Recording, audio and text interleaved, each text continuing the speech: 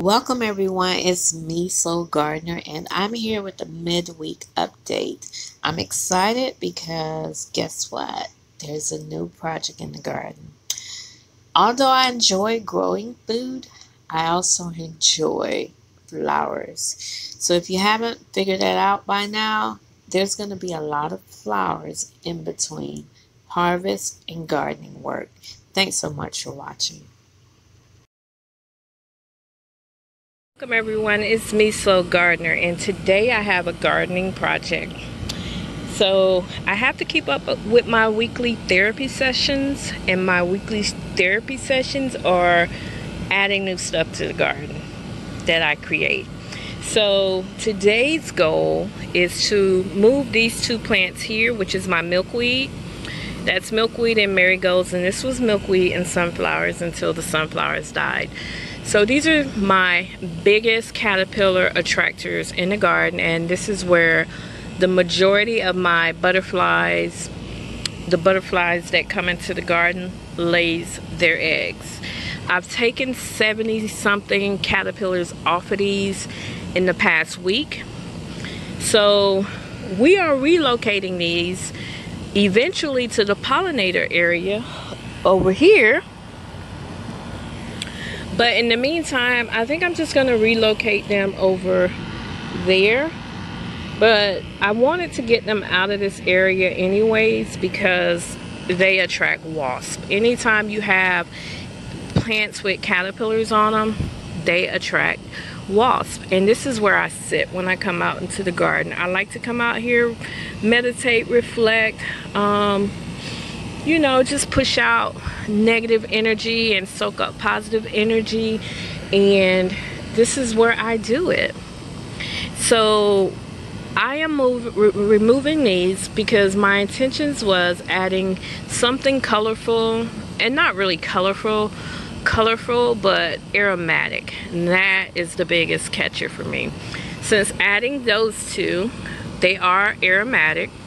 The jasmine is also aromatic, but I want to keep with the theme of having fragrance. So when I'm sitting out here and relaxing, it just smells sweet everywhere, which it does now.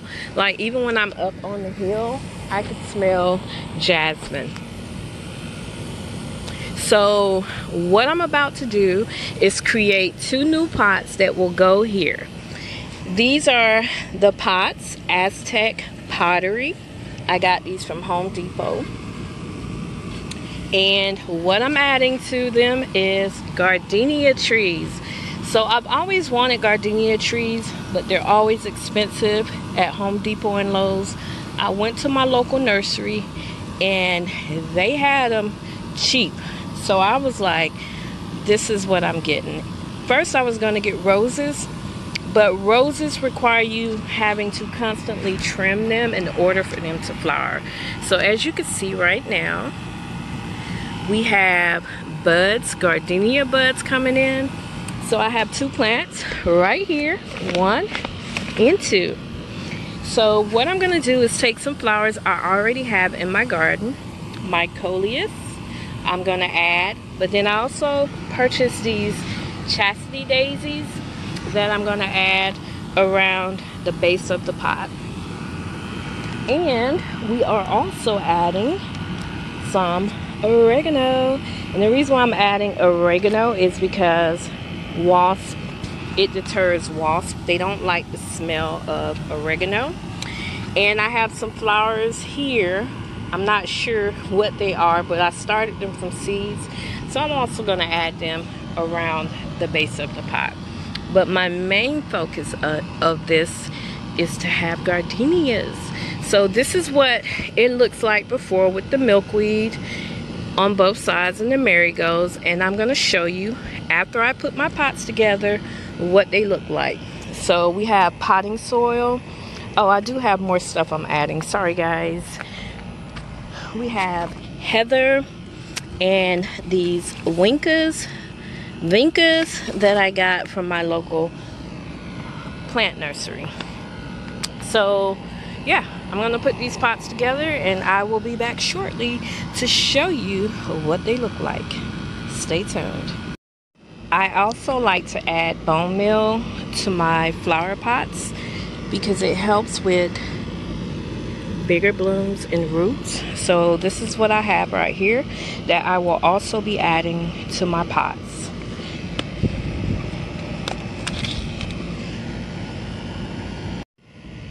So I sprinkled some bone meal in here. I put a small amount of soil because, as you can see, this gardenia is already in the pot. So I may have to take some of the roots off, but we shall see when I remove it to see if it's okay. I'll sprinkle a little bit more on there.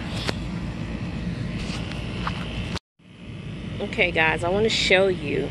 This is what it ended up being when I took it out that huge pot. They were faking on me. So that's good because they'll allow more room for me to plant the other plants along the edges. And I'm also going to add worm castings to this pot, guys, and some azomite rock dust. So I'll be right back. Okay guys, so we have our pure worm castings and our azomite rock dust. I like adding these whenever I'm doing new pottings, and it seems to make the plants happy, so I'm happy that they are happy, and that's all that matters, right? Happy plants. Just sprinkle a little bit right here. So now let's arrange this thing and see what we get. This pot is so small that we're going to be very strategic about how many plants we're going to put in here, because we want to have enough room for our roots of this tree to grow so that it can grow tall and healthy and it can push out better blooms. But we just want to have some cuteness all up in there, right? So I'm going to be splitting up these plants, and I won't be putting all of them in the pot. Just, you know, playing around, guys. Have fun with it. Okay guys, so I am about to separate this heather since it is the largest one in here. When you purchase plants from anywhere, 9 times out of 10 they have more than one plant in the pot, and you can split them up and have 2 plants. I'll show you. So we went from 1 right here to 2 right here, and move out those roots. So I'm just gonna stick this back there, and then I have these Vencas.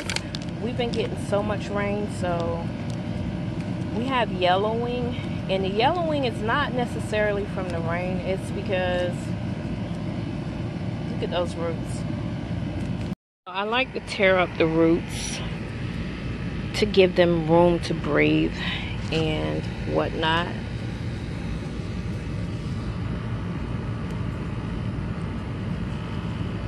I'm just taking off these yellowing leaves here because they're ugly. We'll get some new ones. Okay, so next we will try our chastity daisies.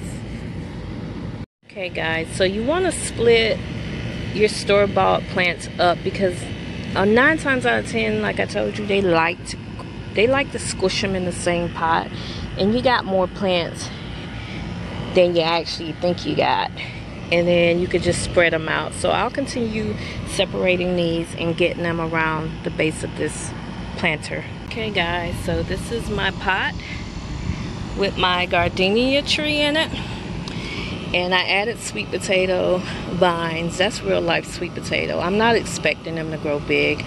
I'm not trying to get food. I just like the way the vines look when they're scrawling out. So I'm putting this one over here, and what I'm gonna do is train the vines to go along that way. So this is it, guys. This is one, and I got one more to bring over here, and I'll relocate this one over there. and I'll show you guys when I'm finished. I was trying to get finished before the sun goes down, but I wanted to show you what they look like. And alright guys, so this is it. This is what it looks like, and I love it. I absolutely love it. So I am looking forward to the blooms, the gardenia blooms opening up, and when they do, I will surely make a video to show you the blooms. But I can already smell it. You know, if you smell gardenias, you know the sweet fragrance of gardenias. So I already have the jasmine right here smelling good. Now we have 2 gardenia trees. So it also opens up this area here. As you can see, now I can see my planters more, and they're not hiding behind the tall marigolds and the milkweed. And then it helps highlight the coleus there, and then my citrus tree. But that's where I move them, and those are my main plants that I get my milkweed, not my milkweed, my monarch caterpillars off of. So let me know what you guys think of it. I did this in less than an hour. It was fun. It's fun going to the store, picking out plants. It's fun putting these picking out a planter, putting the plants in the planter, and then placing it where you want to place it. So I really enjoyed this. Next year, or maybe fall, I'm going to focus on growing more of the flowers where I can create different planters throughout the garden. So let me know what you guys think of this. If you like this video, please hit like, please comment, share, and subscribe if you're not already a member of my channel.